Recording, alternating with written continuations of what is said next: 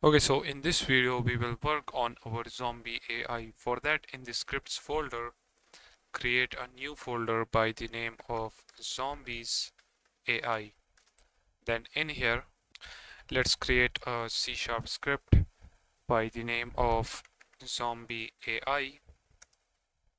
Then click on zombie 1, drag and drop this script right here at the top. Then let's open this up. In here, we will remove the start and update method, and at the top we will say using Unity engine.ai, because we will be using the NavMesh agent, so make sure that you add this as well. Then in here we will create a enum which will take for state. So let's first of all create it. It will be by the name of zombie state. Okay, and in here the first state will be the idle, the second one will be chase, the third one will be attack, and then the last one will be dead. Okay, so once you create this, after this we will say public zombie state, and let's set the current state of the zombie to zombie state dot idle. Okay, because when we start the game the zombie will be in idle animation. Okay, or you can say the zombie will be standing on her ground or on his ground according to the character, if it is male or female. Okay, so once you set the current state, then after this we need a reference to our player transform, so we will add that. Then we will be needing a chase distance for our zombie, so we will create a float by the name of chase distance, and by default the chase distance will be 10. Then we also need a attack distance as well, so we will say attack distance, this will be by default equals to 2. Then after this we will create a attack cooldown time, it will be 2. Okay, we will change this and according to the zombies.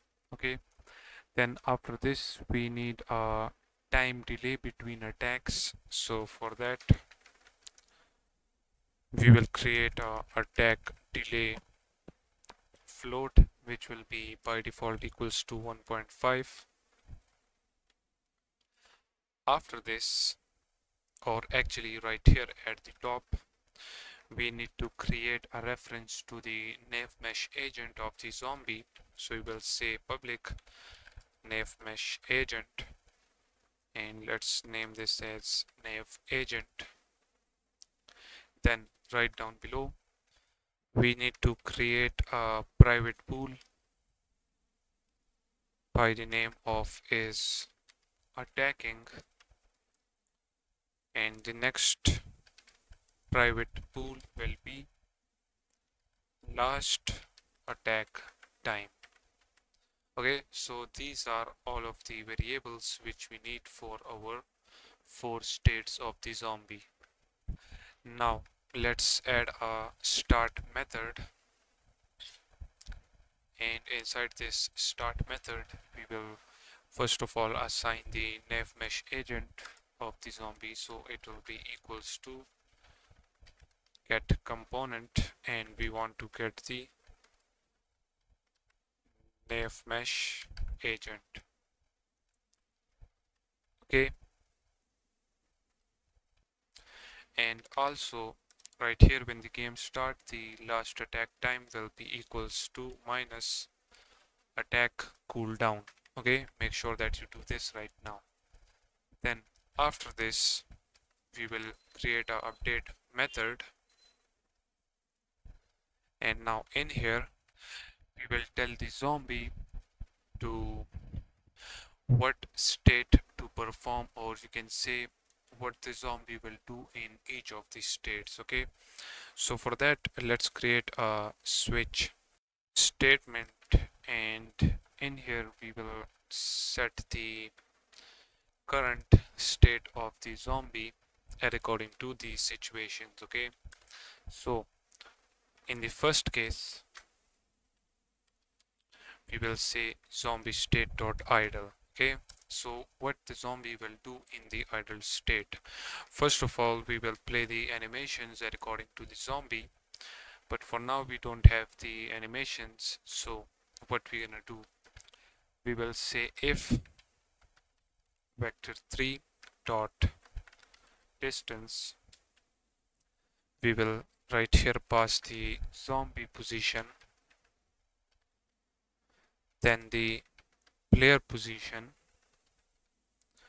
and then we will say if it is less than or equals to the chase distance, it means the player is nearby the zombie. So what we will do, we will tell the zombie to chase the player. Okay, so we will set the current state to the zombie state dot chase, and right here we will simply break this so it does not execute the code after this. Okay, so let me tell you again what we did right here in this case. So if the zombie state is idle, okay, then right here we check, first of all we will play the idle animation. Okay, the zombie will be standing in the idle animation. After that we check if the zombie is nearby the player, or if the player is nearby the zombie, then what we will do, we will simply set the current state to chase, because now the zombie can chase the player.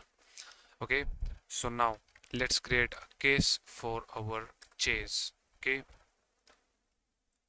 in here what we will do, we will first of all play the animations, then after that, since this is a chase state, so the zombie will chase the player. So what we will do, we will say nav agent dot set destination,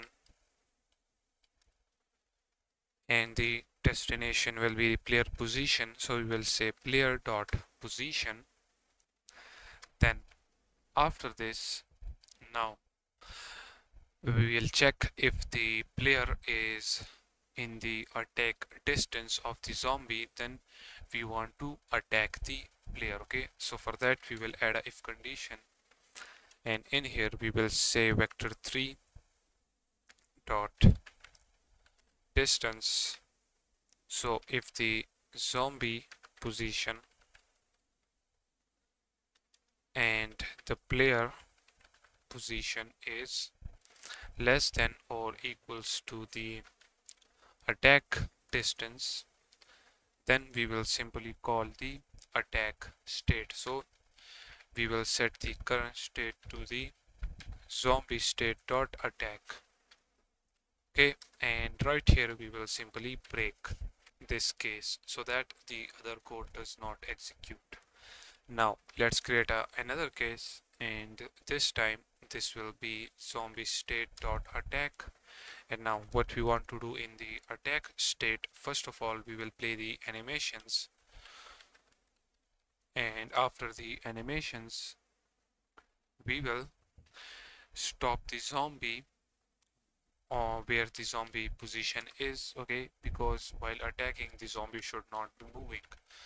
Okay, so we will set the destination of the zombie to transform dot position, and after this we will be attacking the player, but for now we will just simply say debug.log attack player, that is it. Okay, and then after attacking the player, for example, if now the player moves away from the zombie, of course we will be saving our player so we can move around. So now what we will do, we will say that if the, first of all we will say vector3 dot distance, then first of all we will take the zombie position, then the player position, and then we will say that if now this is greater than the attack distance, then it means the player is moving away from the zombie, so we will set the zombie state back to chase. Okay, so we will say zombie state dot chase, and right here we will simply break. That is all for the attack guess for now, and after this we will now create another state which will be the dead. So what the zombie will do in the dead case, first of all we will play the animations, then when the zombie die we will be doing a lot of other things, but for now we will simply say dead. That is it, and at the end we will simply say break. Alright, let me add a semicolon right there, and let me check the code up here. I have made a mistake right here. This last attack time should be a float and not a bool. Okay, the bool will be just this is attacking. Now if we save the script and get back to Unity, let's click on zombie 1. As you can see, we have the states right here. It will change it accordingly, but let's assign the nav mesh agent, then the player transform. So just simply drag and drop the player in there, and that is it. Okay, now if we play the game, you can also notice this current state changing according to the situations which we set up. Okay, so now the current state is idle. Now if we move inside the chase distance, as you can see, now the current state is chase. Okay, the zombie will be chasing us around in the environment. As you can see, for now the zombie doesn't have any animation, but if you notice, the zombie can chase us around in the environment. Okay, now if you stop, now as you can see, the current state changed to attack, and it also shows right here that attack player. It means the player is getting attack. For now the zombie attack is a little bit fast, but we will be fixing that according to our attack delay and the attack cooldown, all of that. Okay, but that will be in the upcoming video. And of course the zombie can't damage the player for now because the zombie doesn't have any health or anything, and also we can't damage the zombie as well because the zombie can't take any damage. Okay, so we will be doing all of that in our upcoming videos.